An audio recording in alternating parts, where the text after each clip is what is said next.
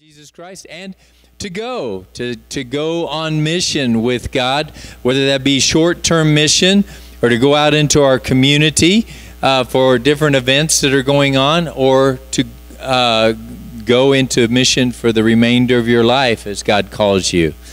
We have a group here this morning that John Humphreys works with called God's Followers, and they're going to be leaving actually tomorrow. John, would you come and share as we get started about your trip?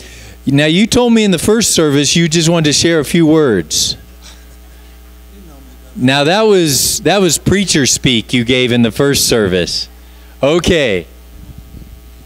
I speak like my brother James. Very few words, ho ho. First of all, I want to thank all of you for your support, your generous financial support, your spiritual prayers, your encouragement. Without that support, we wouldn't be going tomorrow. So a great big thank you. When we come back, we're going to be putting on a thank you concert just for you guys for the Korean Baptist Church. You all have been wonderful. We would ask for your continued prayers as we go on our trip tomorrow. We leave tomorrow night out of Walker Field in Grand Junction. And I'll just tell you briefly what our schedule is.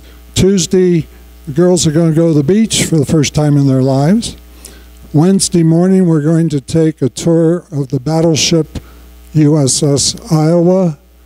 In the afternoon, we're going to the Aquarium of the Pacific. Wednesday night, we will be doing our concert at Ocean View Baptist Church. And then Thursday morning, we're going on a celebrity tour of Hollywood. See how the other half lives. And in the afternoon, we're taking the girls on a window shopping trip down Rodeo Drive. For those of you who don't know what that is, it's an exclusive shopping area where all the rich and famous people go. And then we'll take them to realistic shopping afterwards so they can buy some souvenirs, etc. And then we fly back on Friday. So we're really excited. It's been 2 years in the making. We were supposed to go this time last year, but because of COVID, we had to cancel and do it this year. So again, please pray for us, not just for Wednesday night, but that the Lord will open up opportunities for us to share Jesus. And now the girls will sing Broken Vessels, Amazing Grace. Yes, we are coming back.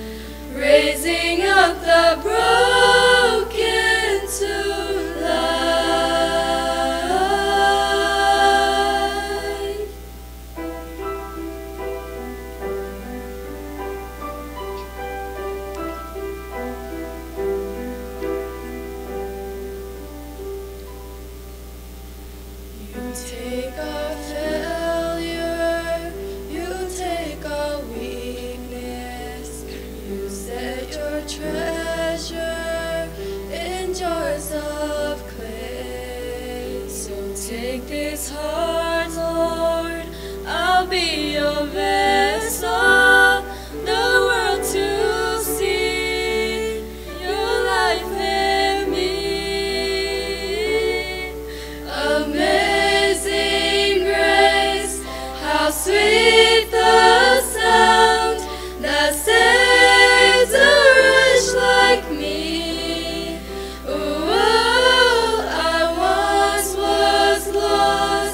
But now I am found, was blind, but now I see. Oh, I can see you now. Oh, I can see the love in your eyes, laying yourself down,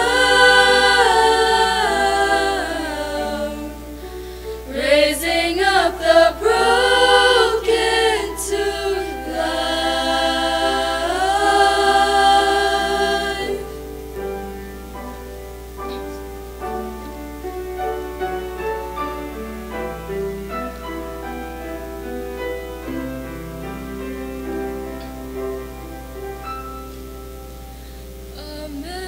Amazing grace, how sweet the sound that saves a wretch like me.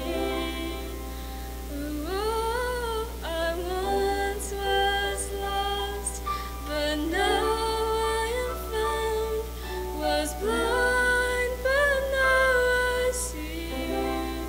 Oh, I can see you now. Oh, I can see the love in your eyes, laying yourself down, raising up the broken to life.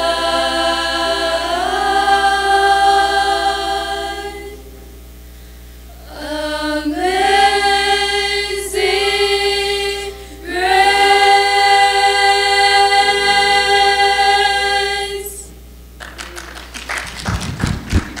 So in addition to John and Barb on the piano, we're going to be having Mike and Sherry Burns and Plasoke, which is Supawa's older brother, go along as chaperones too.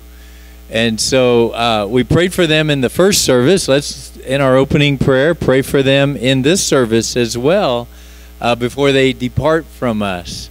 So would you join me in prayer? Heavenly Father, what a great way to open up a service of worship to you, King Jesus. We thank you for the sweet voices of God's followers, all the work that they have put in, that John has to plan their trip, and also the rehearsals to get ready so they can do their concert at Ocean View Baptist Church on Wednesday night. And Lord, may we as their church family go with them in spirit, pray over them, and ask for you to orchestrate every step of this trip according to your plan and your will.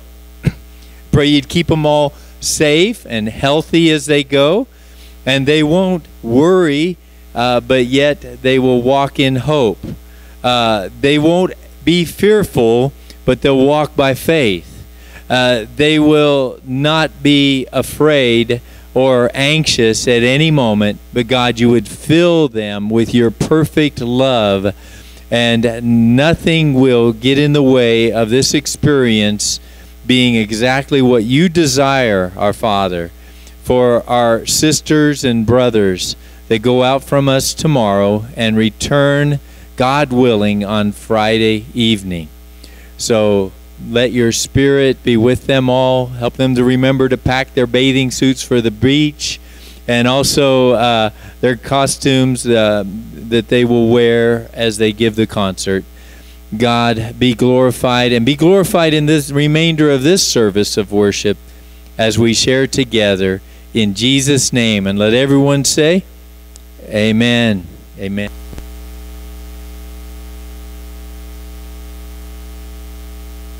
Thank you, Barb, for doing double time for us here. Glad to have you. You might have picked up a bulletin or not when you came in. In the bulletin, it has information about our announcements. Here we are on August the very 1st. And so makes us start thinking about school starting, camps being over, although Thaddeus has another camp planned with the youth in a couple of weeks to go camping before school starts. So be reminded of that. Awana Club will be coming up. Opportunities throughout the school year to help get more plugged in besides just the Sunday morning being here for worship. Today, Laura Gartner is going to be giving the message she did in the first service, and she also speaks out at the Austin Baptist Church on Saturdays and hold worship. We have an event coming up there at the end of the month, the last Saturday of the month, the 28th of August, where we need some help from our Delta family. We're putting on a community fellowship barbecue right at the church, and we're going to have some like bump and jumps for the kids. We're going to have some things to hand out to our community. In fact, we're doing that probably this week. To hand out to our neighbors to invite them to come. But if you'd like to help with that, it's about a 4-hour commitment on Saturday, August the 28th, as we look to continue to restart that church. It got down in 2016 to just 2 couples that were coming to the church. Now we double and triple that. So how many churches can say they've done that in 5 years? Let's see. We also, over the weekend, I told you I went to Denver, and greetings from Steve Van Ostrin and everyone at the American Baptist Churches of the Rocky Mountain region, and they're inviting us to come join them in Denver at the end of September, and I have applications. It's the annual gathering, and it's going to be learning about how to get your church unstuck. There is a group that's coming in, Tony Morgan and a friend of his, Michael Moore. They're going to be talking about getting unstuck, and especially after COVID, how churches can look where they're at and see where they want to be and how to get from point A to point B. And so you can see me after the service about this event that's going on. Also, if you would like to join me, after about 4 o'clock tomorrow afternoon, our God's followers are going to be meeting here at the church and then taking off to go to the airport in Grand Junction. And I think it'd be great to have a number of people just come out and see them off. It won't cost you anything. That activity is free. Just meet here about 4 o'clock tomorrow afternoon, and we can see them off. And I won't make you be back here on Friday night when they get back, but I think it would speak to them and their families. And I'm going to encourage the Korean church to also come out tomorrow night, and that'd be good interaction for all of us as we say so long for them as they go on this mission trip. I don't think I have anything else to share, but let Laura come and share the message that God's laid on her heart today. And so I think Jim will have you all set up, and so come and share with the church.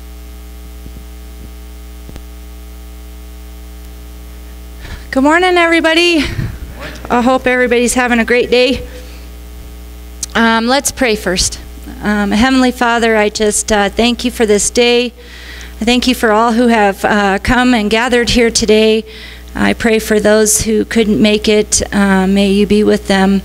Lord, I just lift up everyone in this building that they would take your message and run with it, and just learn to have a great relationship with you and have a healthy relationship with themselves, so that they can go out and be good disciples and make relationships with others. So God, just help us receive the message and to just learn from it and grow from it. God, I just hope that your words will be heard today. In Jesus' name I pray. Amen. So today I wanted to, I'm doing a sermon series on relationships in Austin. This is the first part of it. We're going to be talking about a relationship with God and relationship with self. If you want to hear the rest of it, come to church in Austin at 11 on Saturdays and you can catch the rest of it. So what does relationship mean? Relationship means the way in which two or more concepts, objects, or people are connected, or the state of being connected. For example, a concept, a relationship or connection with a concept would be like at work.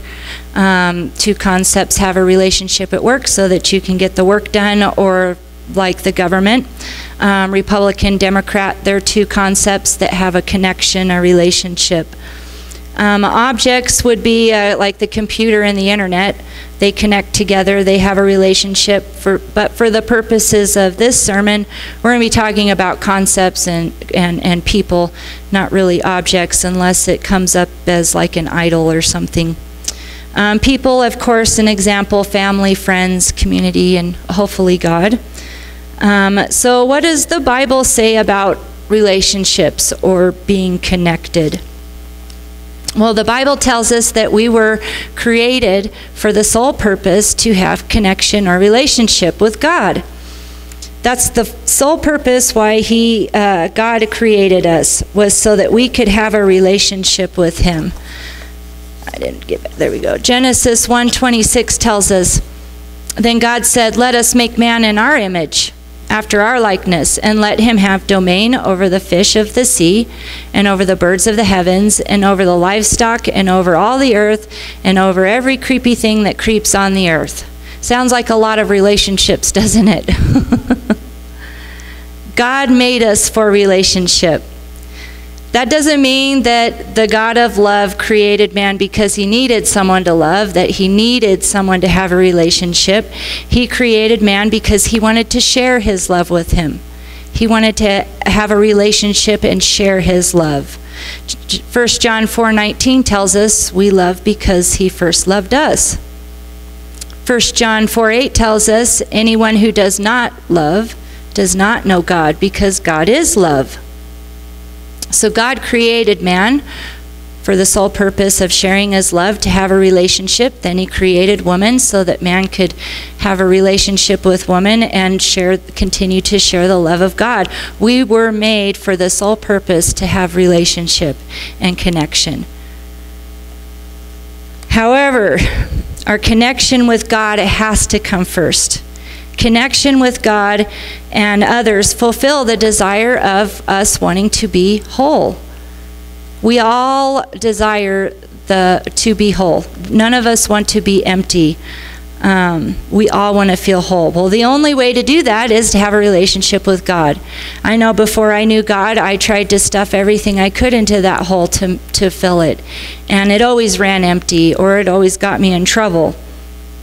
I got a quote here from if I can find it, from the Bible Project that I thought was really fitting for this.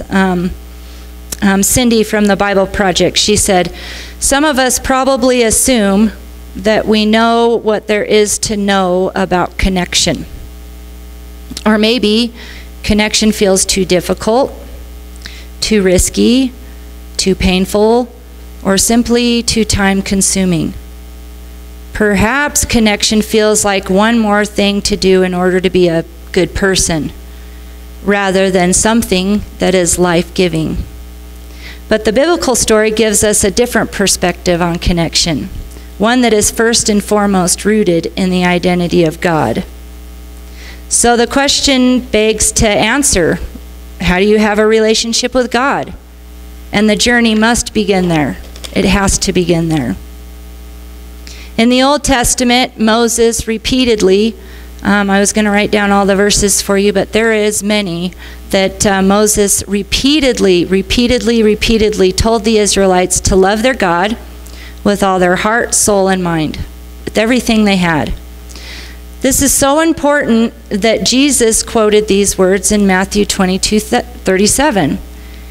He quoted them because without this relationship, all other relationships, including your relationship with yourself, will be distorted. And it will fail to bring you wholeness.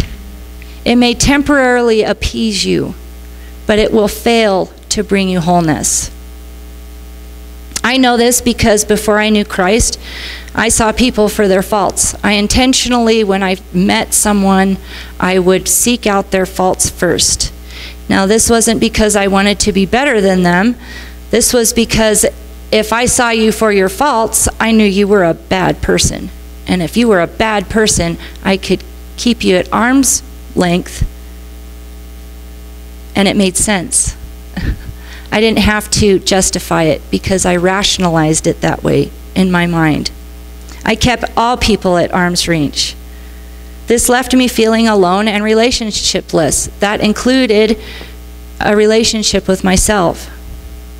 However, but God, now that I have been awakened through Jesus Christ to the truth of God, I can see past the faults and actually grow rather than be stuck. I can be attracted to the faults because God gives me purpose in those. I can serve my neighbor through their faults. I can watch people like myself. I can watch people, they have a fault and then God changes it just dramatically or slowly. You get to see that and be a part of that if you actually begin with God. It has to begin with God. Has to. So I broke down 5 ways that we can continually have a relationship with Him. Five steps that may not be simple all the time, but they're easy to remember. The first step is you have to believe He exists. How can you have a relationship with something you don't think exists? Hebrews 11:6 tells us, and without faith it is impossible to please Him. For whoever would draw near to God must believe that He exists and that He rewards those who seek Him. We have to believe He exists.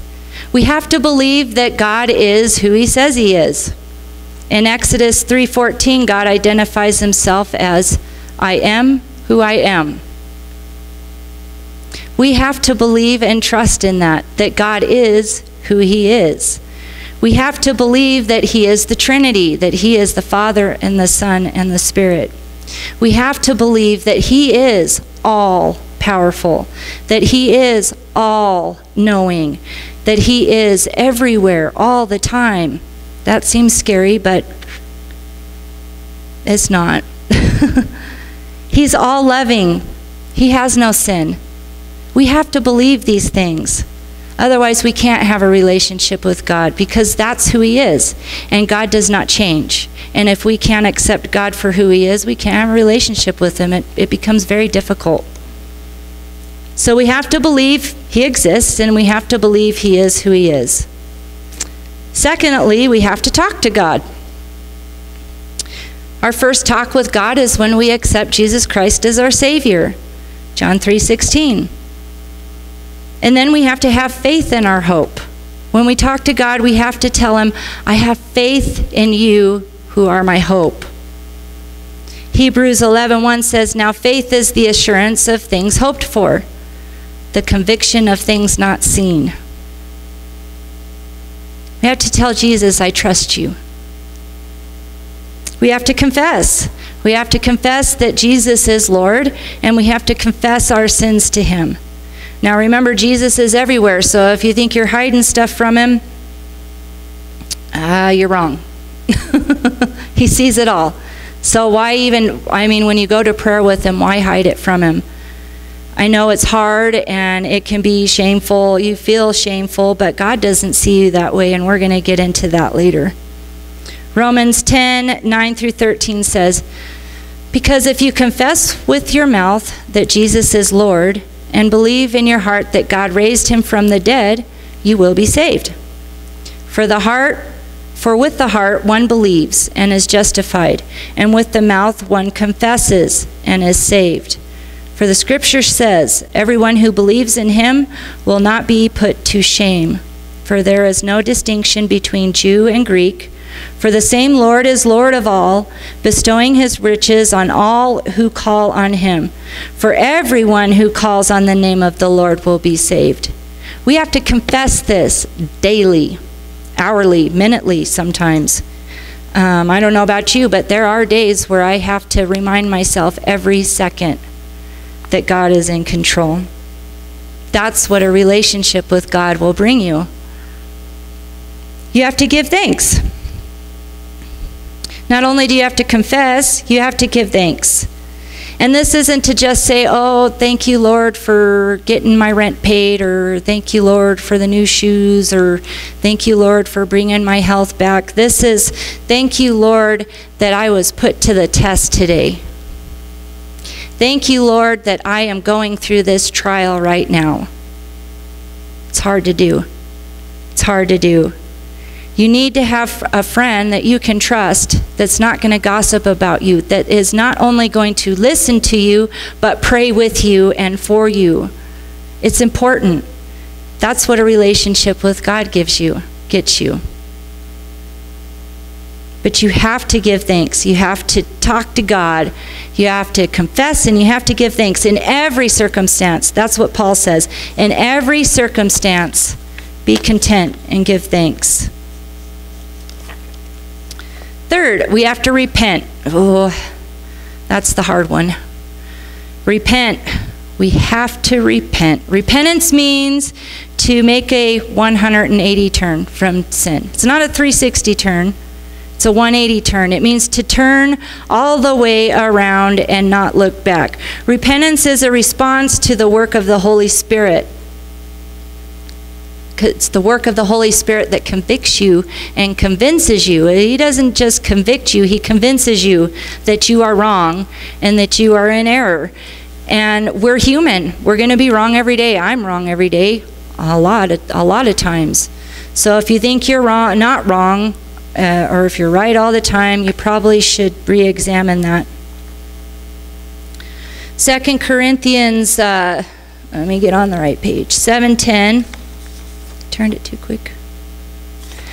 7:9-10 says, I rejoice not because you were grieved, but because you were grieved into repenting. For you felt a godly grief, so that you suffered no loss through us. For godly grief produces a repentance that leads to salvation without regret. Godly grief produces a repentance that leads to salvation without regret.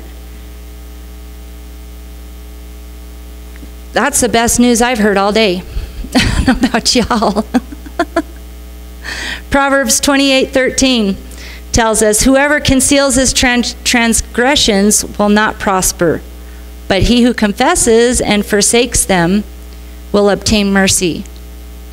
You can't just confess it, you have to forsake it. You have to repent. Luke 15:7 says, I tell you, there will be more joy in heaven over one sinner who repents than over 99 persons who need no repentance. One person.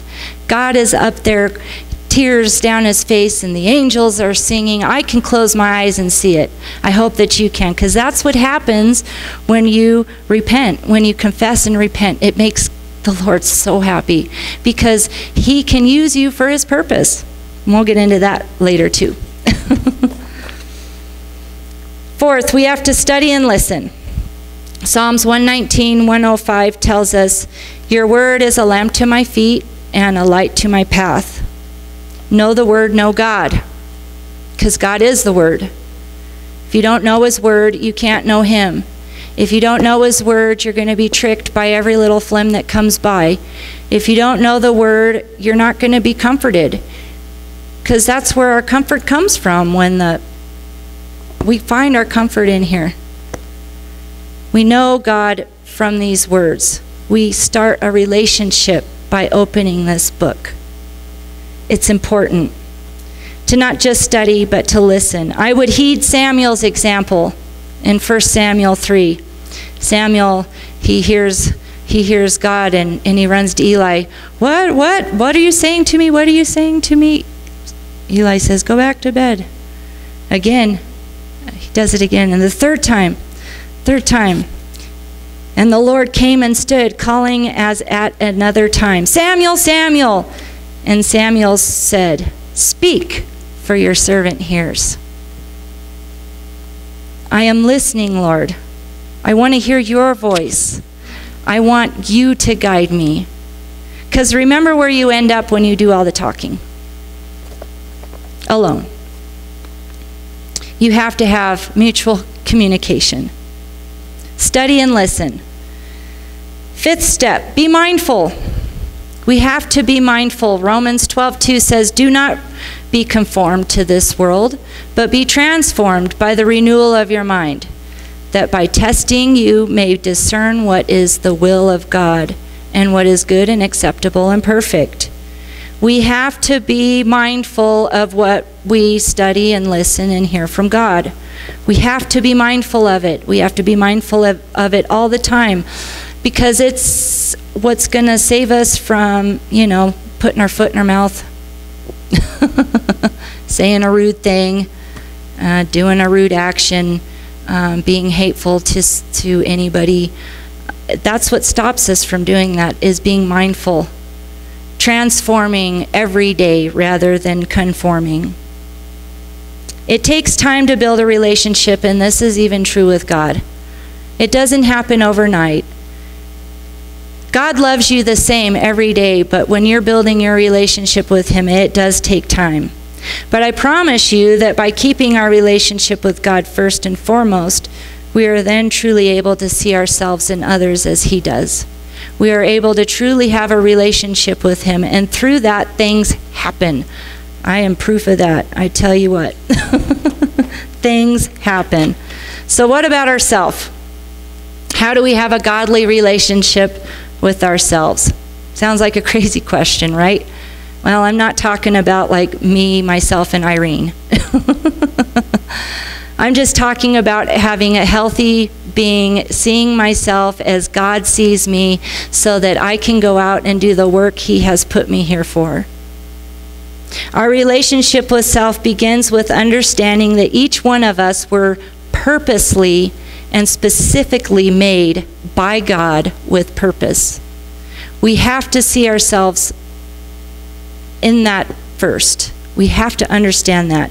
Psalms 139, 13 through 16 says, "For you formed my inward parts. You knitted me together in my mother's wound. I praise you, for I am fearfully and wonderfully made. Wonderful are your works.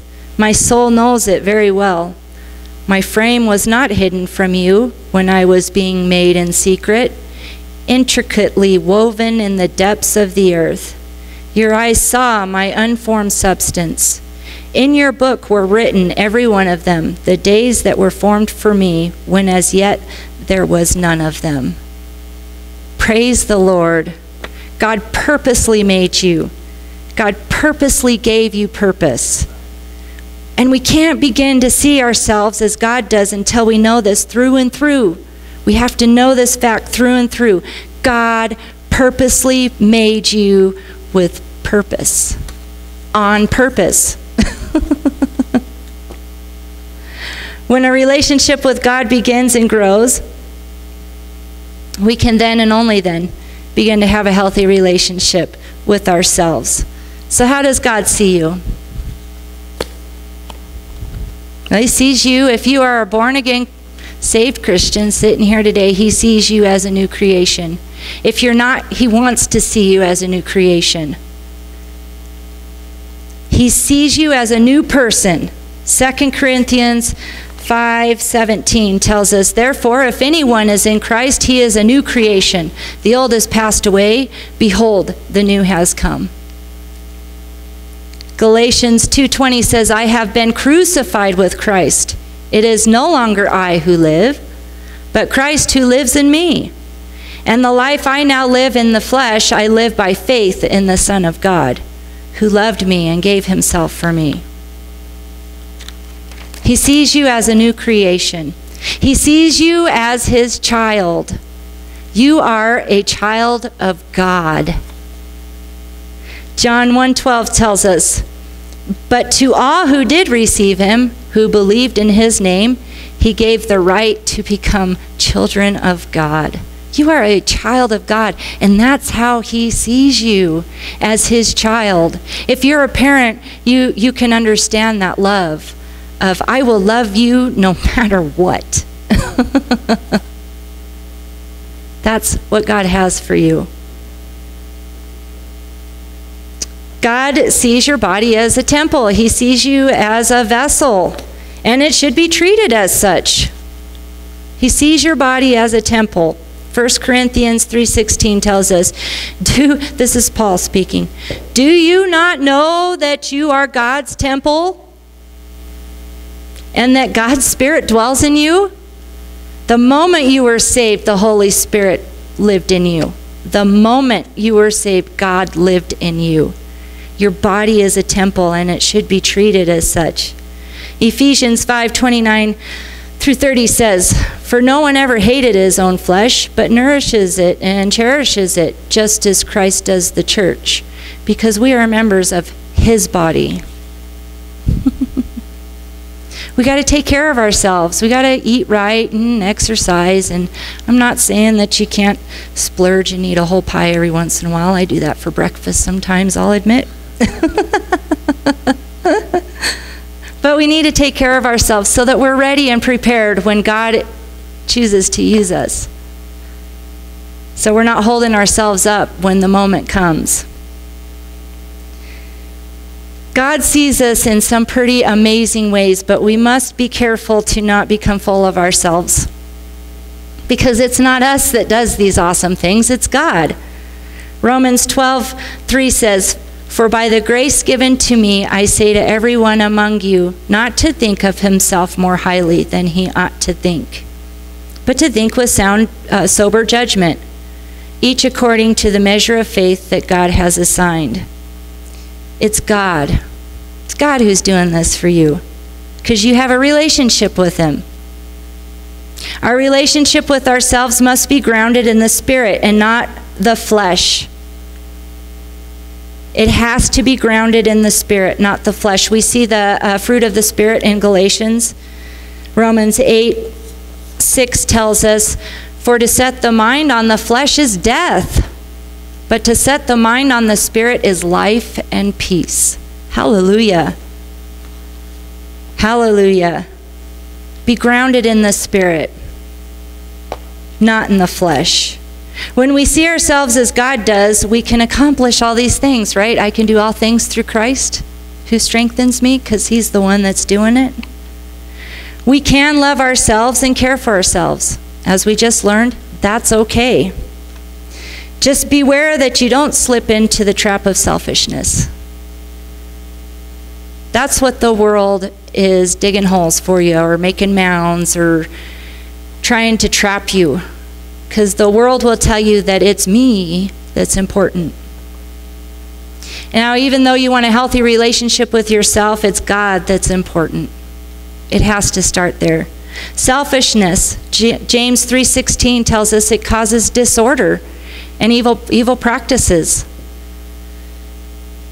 It causes you to turn your back on God, like the young rich ruler in Matthew.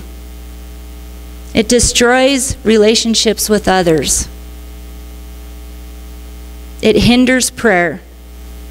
It is the product of earthly wisdom. Selfishness is destruction. You can take care of yourself and not be selfish. Yes. Remember what Paul said in Philippians 2. So if there is any encouragement in Christ, any comfort from love, any participation in the Spirit, any affection and sympathy, complete my joy by being of the same mind, having the same love, being in full accord and of one mind. Do nothing from selfish ambition or conceit, but in humility count others more significant than yourself. Let each of you look not only to his own interests, but also to the interests of others. Have this mind among yourselves, which is yours in Christ Jesus. Genuine humility is the only way to combat selfishness. One way I do it is I pray for the people I don't like. I got to love them, but I don't have to like them. I stick with that. So I pray for them, and you know what? I learned to love them. It happens. It is important to remember that seeing yourself as God is a lifelong process. It doesn't happen overnight. I wish it did, but it doesn't. But never give up on the faith that gives you hope. Because when you ground yourself in the relationship with God and you see yourself as He does, you have the hope of Jesus Christ. God loves you, never gives up on you, leads you, and gives you purpose, purposefully. I am your humble servant, Lord. Say it with me. I am your humble servant, Lord. I am a child of God. I'm a new creation. And my relationship with self wholly depends on my relationship with you. If you remember nothing else from this sermon, remember that. Everything depends on your relationship with Him. And if you want to be a healthy, whole person, learn to know your Father. Learn to know your Savior. Let the Holy Spirit guide you and convict you and convince you. Amen?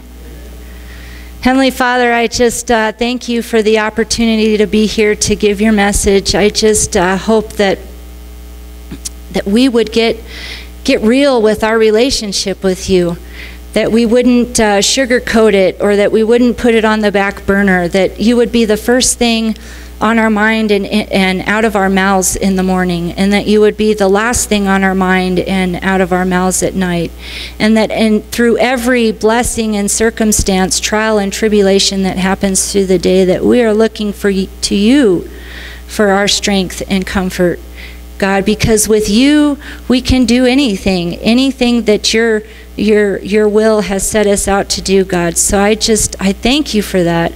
I thank you that you created us to know you, and that you don't change, and that we can trust who you are, and that we can trust that you exist, and that we can talk with you, and we can confess and repent, and that you give us the ability to be mindful, God.